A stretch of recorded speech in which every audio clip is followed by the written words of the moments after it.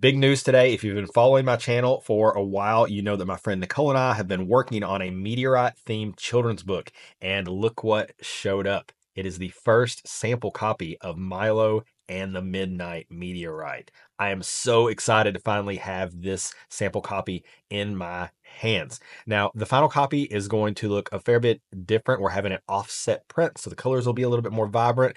The title and the stars here are actually going to be foil stamped, so they're going to catch the light and shine just like the inside of a meteorite would when you see those nickel and iron inclusions. That's the exact effect we were going for. So I'm so excited. This thing looks great. I actually read it to my son last night at bedtime and he got such a kick out of it. Of course, we have a lot of meteorites sitting around the house so he could see the meteorites in the book and kind of make the connections himself. But he also loved learning about Milo. He loved Rocket, the dog. Interestingly enough, he said, Rocket, he looks like our dog Clementine. Maybe there's something to that. It was really neat to be able to read a book that I had written to my 6-year-old son, and he just absolutely loved it. He wanted me to read it again. I got a feeling we're going to be looking at this several times over the next few weeks. We hope you enjoy our book. We had a ton of fun putting it together, and we think it fills a really big need in the children's book and STEM education space.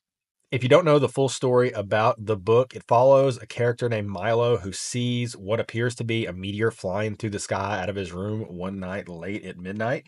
He goes looking for it, but can't really find it. He doesn't know what a meteorite actually looks like on Earth. So he ends up meeting a very friendly cosmologist named Stella who gives him some things to look for. Then he goes out looking to see if he can find a meteorite on the ground.